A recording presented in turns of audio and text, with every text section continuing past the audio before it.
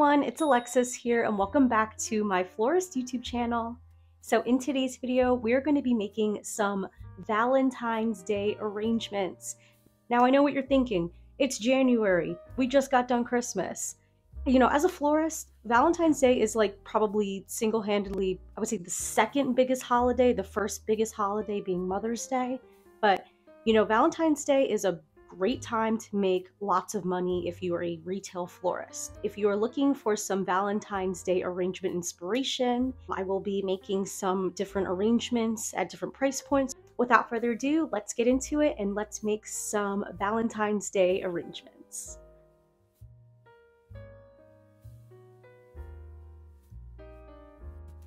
So to start making any arrangement, I always like to add a nice base of greens because that'll help all your flowers from moving around.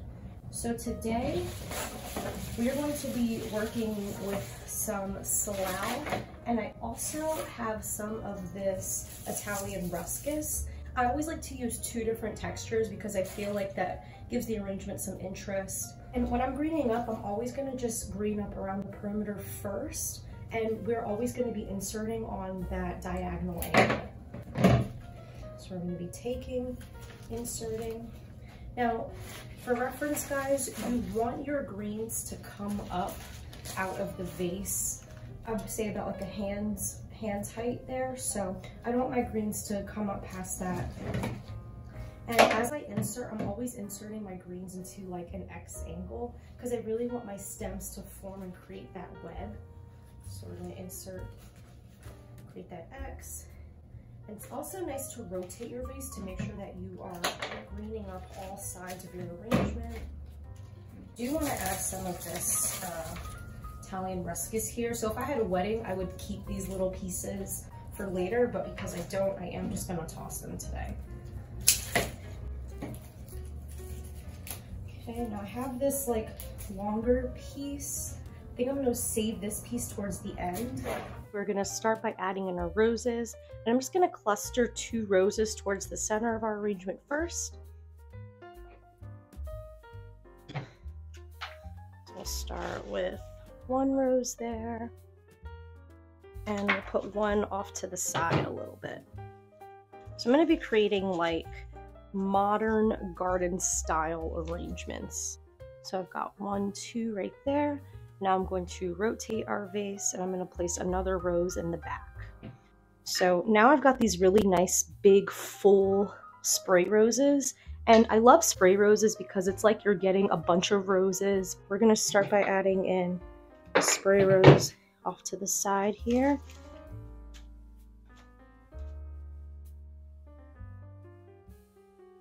Okay. Now, I love these mums here because they're like this beautiful, soft, dusty color. So because we already have some of that like white over here, I'm going to start bringing that color over here.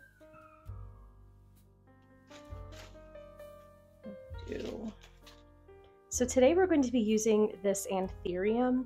Now, whenever I'm making my arrangement, I always like to have at least like 1 premium flower. So today we're going to be working with tropicals and we have anthurium. I am going to just place this anthurium a little bit off to the side there. And I like anthurium a lot because it really just helps elevate the arrangement and makes it look really expensive, really quality. Okay. And I also like anthurium because it kind of looks like a heart. Like, see? I am going to add this, and I'm going to add this off to the side on the other side here. So it's just making it feel a little bit more modern, a little bit more balanced.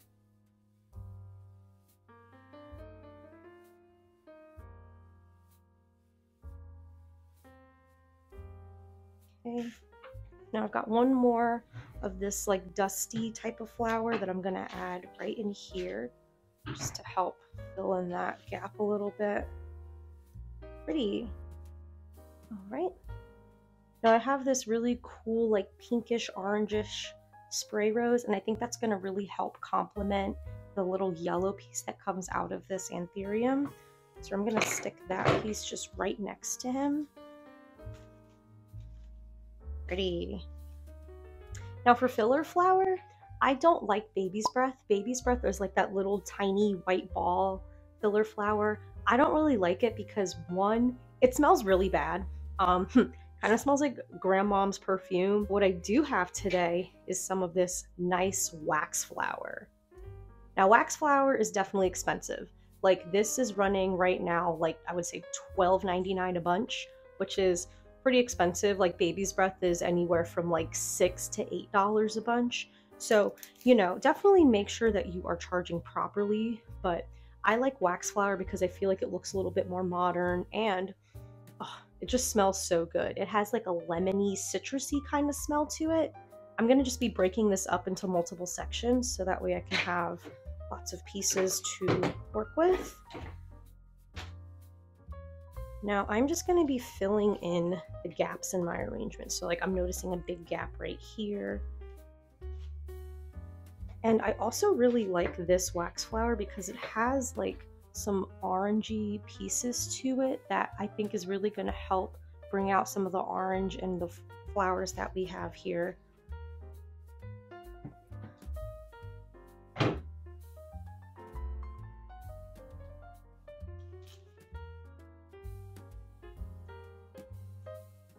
Okay, cool. Now last but not least, I did save this piece of ruscus. And I believe I'm just gonna have this piece of ruscus come out right at the top there.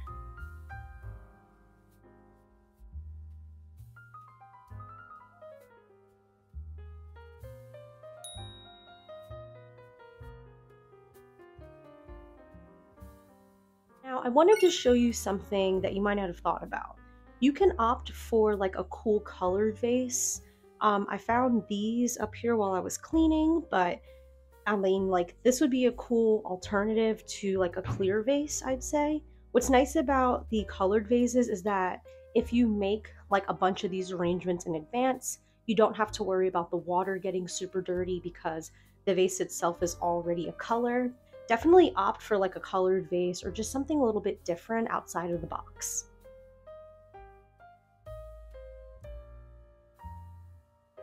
So similar to how we did the $50 vase, we are just going to start by greening up our arrangement.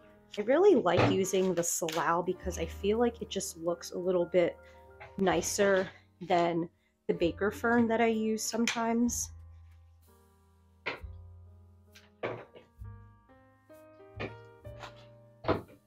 Now I do have some of this Italian ruscus that I'm going to be using, and I really love this stuff because you can break this up into so many sections. Like I'm about to break this up probably into maybe 2 or 3 sections, and it looks like it's going to just be 2, but you can get a lot out of this. We'll do the roses again to start with.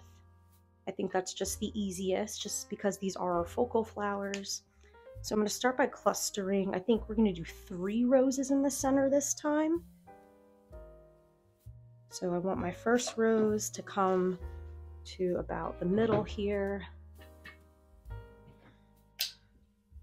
Add another one, move it off to the side. Okay,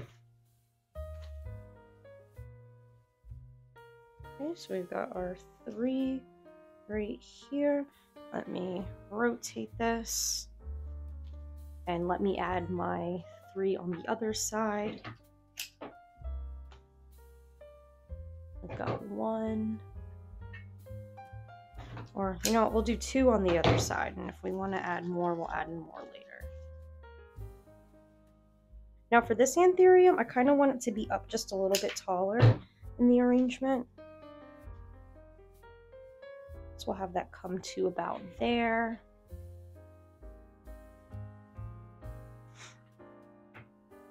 And I do have some of these really nice pink roses, and look at how beautiful these are. Now these are not a garden rose. Like these roses that I'm working with are just like regular standard roses. So when you are ordering your flowers from your wholesaler, you know, really look at what they have. If you're in person, try to really grab like some nice blooms that you wouldn't typically see day to day. So now I've got this really nice full fluffy white flower that I'm going to add off to the side here. I'll do the orange off to the side as well. I'm gonna start adding in some of my less expensive flowers, like my mums. You know, as you're doing these things, you really want to keep in mind the price. I've just been clustering my like flowers together so far.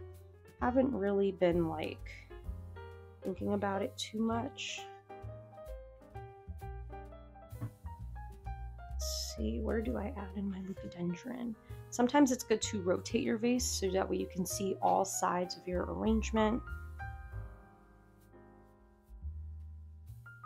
Okay. Oh, this is pretty. This looks good on this side. Okay. So maybe we'll do, oh yeah. So I kind of like how this anthurium's kind of making your eye draw this way. So I'm gonna put one piece of leucadendron just like straight up in there. So I really like the leucadendron because I really feel like it gives our arrangement a little bit of height. And I'm just gonna cluster 2 of these together just to really exaggerate that, there we go. Stop adding flowers here, but now we're just going to fill it in with some of our wax flower.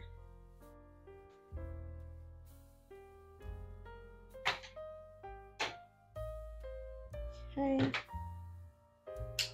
So wherever I see holes is where I'm adding in the wax flower. So I saw some holes like in the back of the arrangement here.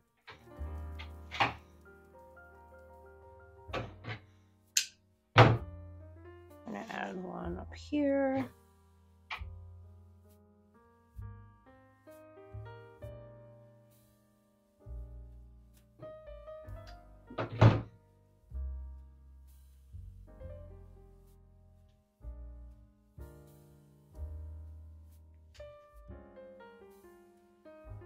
I'm just making some final adjustments here, just going around pulling off those guard petals.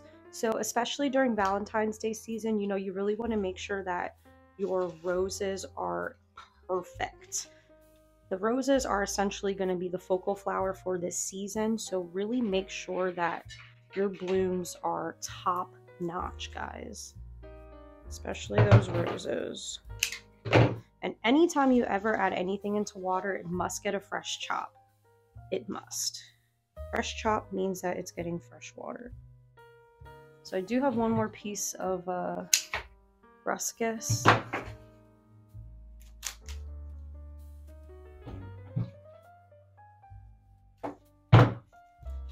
And I have this last piece of ruscus come out of the side, like so.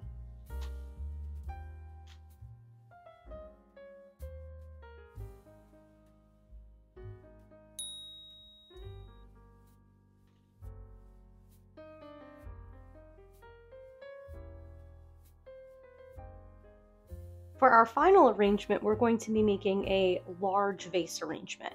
So just like how we did the first 2 arrangements, I'm going to start by just greening up our vase, giving it a nice cushy layer of greens.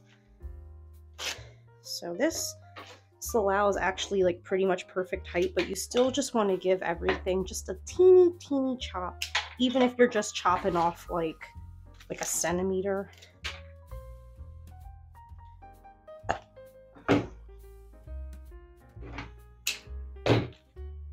So I'm going to be greening up the perimeter of my vase first, always rotating it just to make sure I'm working on all sides. I love adding lots of texture to my arrangement. I feel like that helps make the overall arrangement look and feel just a little bit more expensive.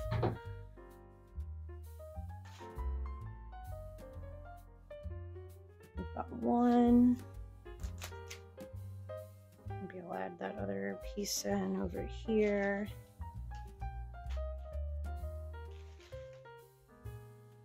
Okay, I think this is a good start, and then I'll add in more ruscus as I go.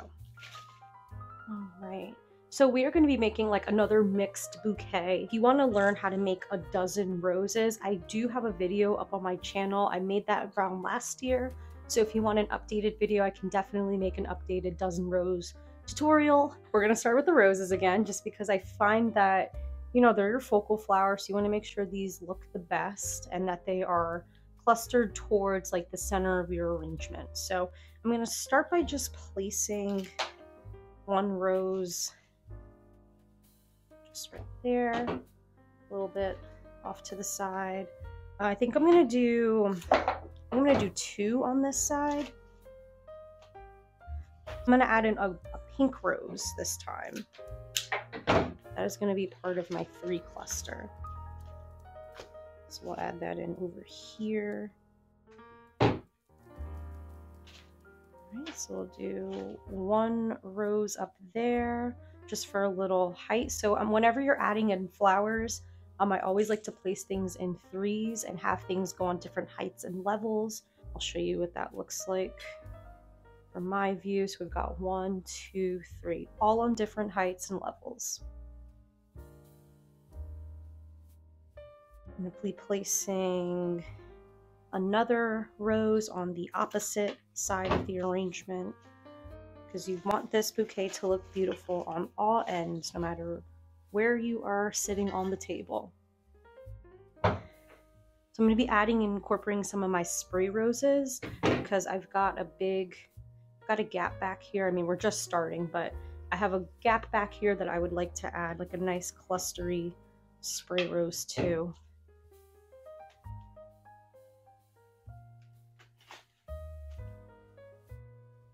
Now I am going to add my leucadendron in next just because it's nice to have like a good point. I just like being able to see like the shape of my arrangement, and I find that I'm able to create that shape a little bit easier in my head when I have my line flowers. So I'm just going to be clustering my line flowers today in 2s, 3s. I think today I'm going to be doing a 2s, and let's see, I might put another one on this side, or let me see, because I still have the 1, 2. Okay, so I think I'm going to hold off on that last piece of leucadendron. And I do have my more anthurium, and I always like to just kind of place it wherever it naturally wants to lean. So it kind of wants to lean off to the side. So I have a perfect spot right in the front of my arrangement where this flower would look really good. Sometimes I kind of just like to take my flowers and hold them and see like, would that look good there? Would that look better over here? But today this does indeed look good when you cluster it off to the side. So that's how I'm going to be placing that today. And I have this really cool orangey pinkish spray rose. I'm going to place that off to the side as well. Now I'm going to be clustering in my mums. So whenever I'm processing my mums, I always like to keep the nets on, because once you take these nets off, this flower becomes very delicate, very temperamental. I find that they do last a while, but just like overall storage, like in the cooler as a florist, I always keep them with the nets on. I've got like 5 of these guys, so I can really go crazy. And I also can go a little bit crazier just because this is like a cheaper flower, which is great. Gives us a little bit of wiggle room there for design. So I've clustered 1, 2, and I think I'm going to place that last one right here.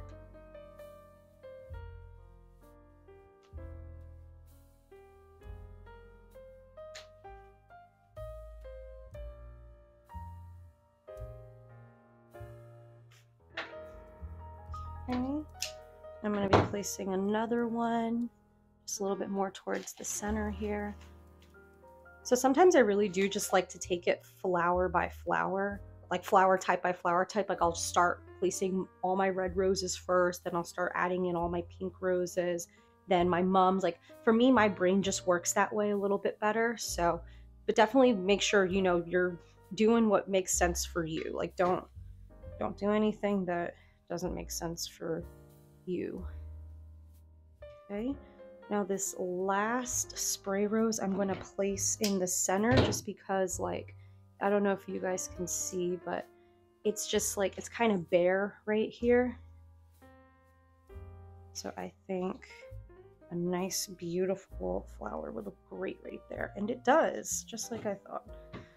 So So I'll place another rose back here. I'm not seeing any red in the back of my arrangement. Got one. And we've got one more red rose that I'm going to place right here.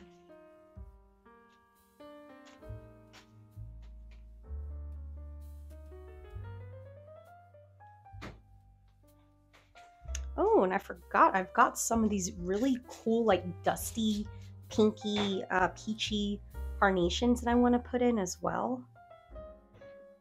Now, I'm definitely a carnation girl. I know not everyone loves carnations, but you know, feel free to add in whatever type of flowers is going to be best for your business and your brand.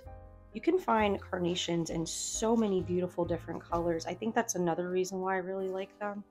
Because you can just get them in so many colors and they're really nice. Okay, so wherever I see like a little empty gap, like wherever my eye stops is where I'm adding a carnation at. I see a gap back here that could use a carnation. But last but not least, we do have our wax flower or filler flower today. That's just going to help fill in any gaps. I've got pink and purple. I might use the purple for my next video, so we might stick with just the white for right now.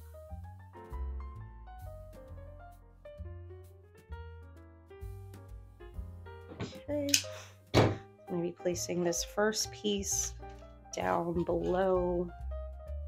And again, I really like this wax flower because it has like a little bit of a peach top to it. Like the tops of these little berries are peach, which is great because it really blends in all of our colors together really nicely.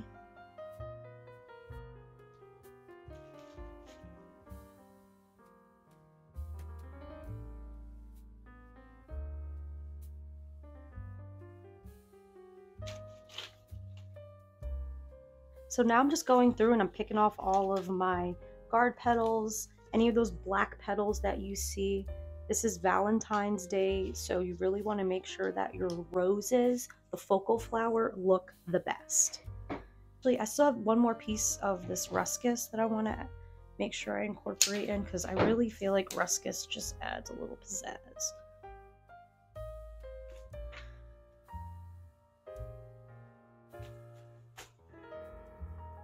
Okay, so we've got one piece, and then I have this other piece hanging out on the side. Doing these little touches at the end is really what's going to help make your arrangement look stunning.